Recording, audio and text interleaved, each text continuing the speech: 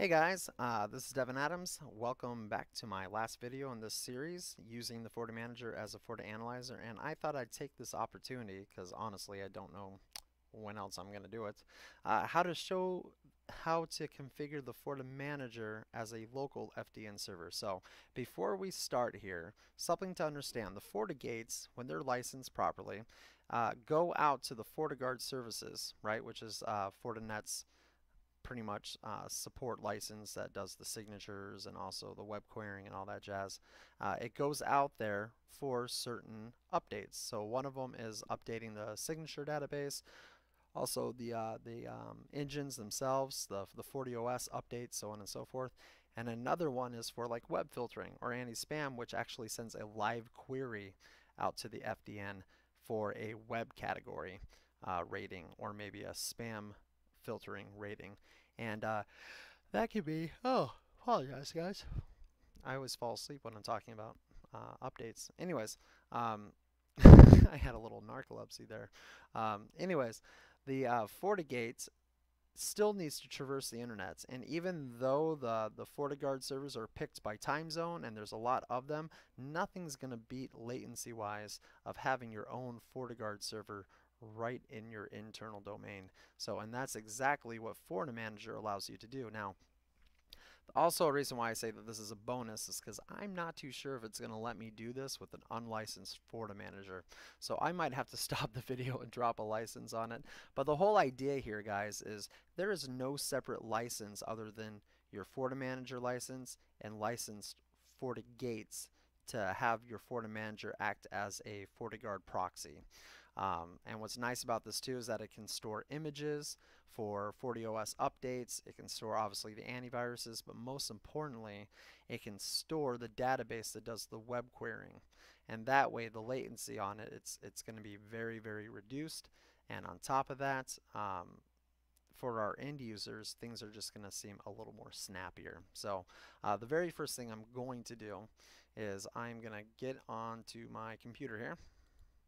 And the first place you're going to want to check is actually your FortiGate. All right. And you're going to want to check your licensing. So if we go to System and we go to our FortiGuard, all right, we're going to see all of the services that we're licensed for. Okay.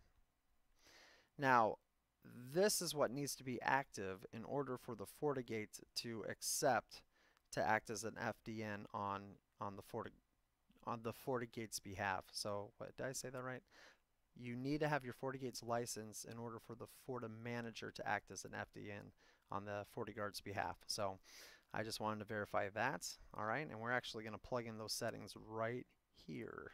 Okay, but once we verify that we are licensed, I'm going to go to my FortiManager. I'm going to log in. And like I said, I'm not too sure if I'm allowed to do this with a trial license of my FortiManager, but I'm going to give it a shot anyways. Regardless, you'll still be able to see how to configure that, because as you can see, I have 14 days until the world explodes. And I'm essentially going to go to my FortiGuard tab here.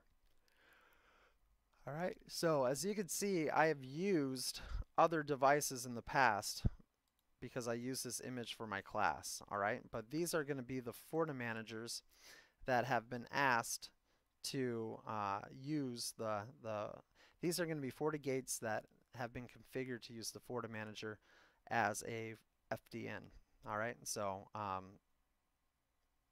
that will appear here shortly once we plug it in. But because we've already done it for logging, it's already showed up, and it's already shown us too, if you guys notice, that we are licensed for these certain features.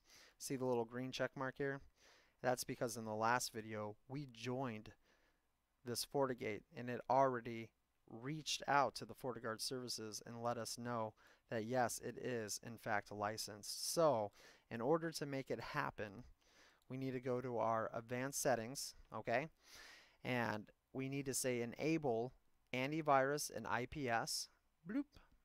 We pick our FortiGates that we're doing it for.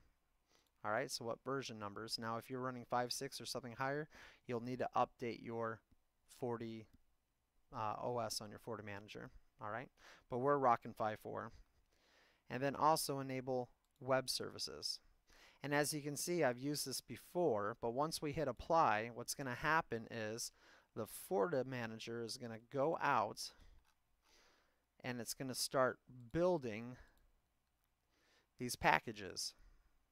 And these are the actual antivirus databases. These are actually the IPS databases, the geo databases, right, that the FortiGuard provides.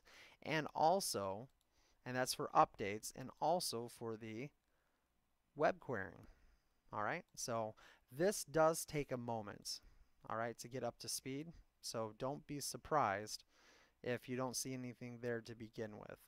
For me, it took like a good few hours to get everything up to date. They suggest that you just let it download in the background and come back the next day or something like that. So, but once you're up to an actual speed here, you can start using it on your FortiGates. All right. So, what I mean here is we can now point the FortiGates to the FortiManager to use FortiGuard services. So once again, guys, make sure that you go to Advanced in your FortiGuard and you turn on the services.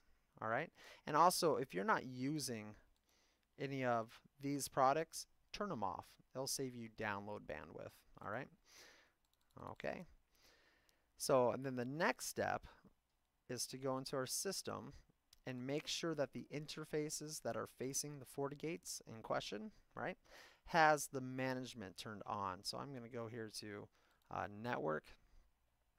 And as you can see here, I have web filtering and FortiGate update services turned on port 1, and that's exactly what I want.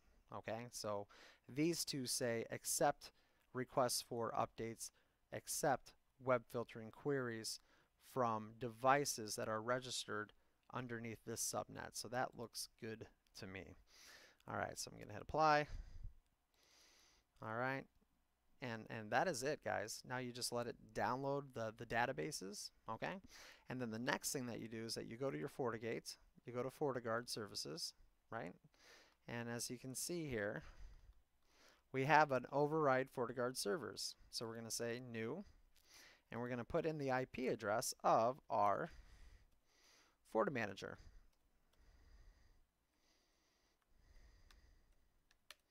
Okay? Haha. Too many bits in my octets. All right.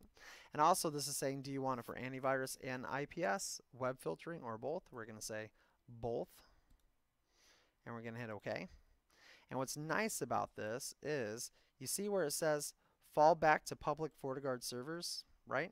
So for some reason, if it loses communication with the FortiManager, you go right back to where you were. And that is going off of the list that the FortiGate found automatically for the FortiGuard servers that are the closest by. So now that we hit apply, all right, it will now start using, okay, it will start using the FortiManager for its FortiGuard services.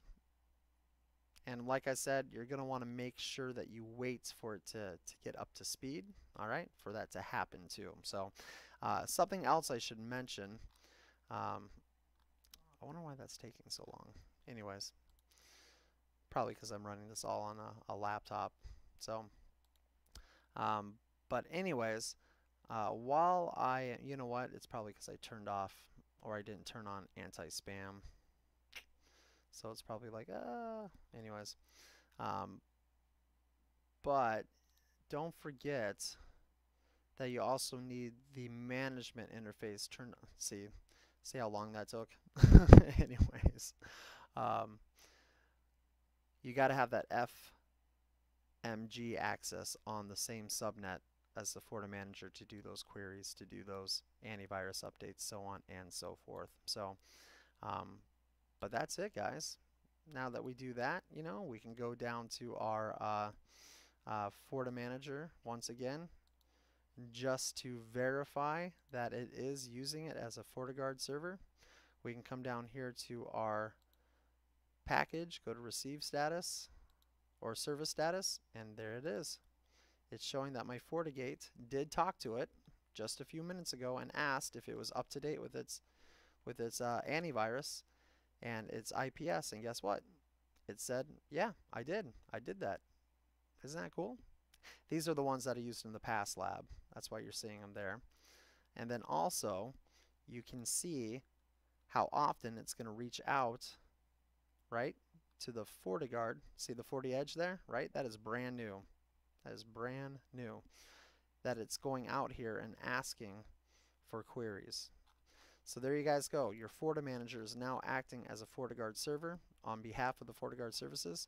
And as you can see, the licensing is bound to the FortiGates, not the FortiManager. And personally, I think that is very generous of Fortinet to do. In other words, you don't have to pay for a separate like proxy license or whatever to get the benefits and the speed and all that jazz. Anyways, I hope you enjoyed that. I know that was kind of outside the scope of using the FortiManager as a FortiAnalyzer, but I still think that is a good reason to use the FortiManager on its own. So if you have any questions, guys, send me an email. You know my email. Yeah, thanks a lot. I'll see you guys next time.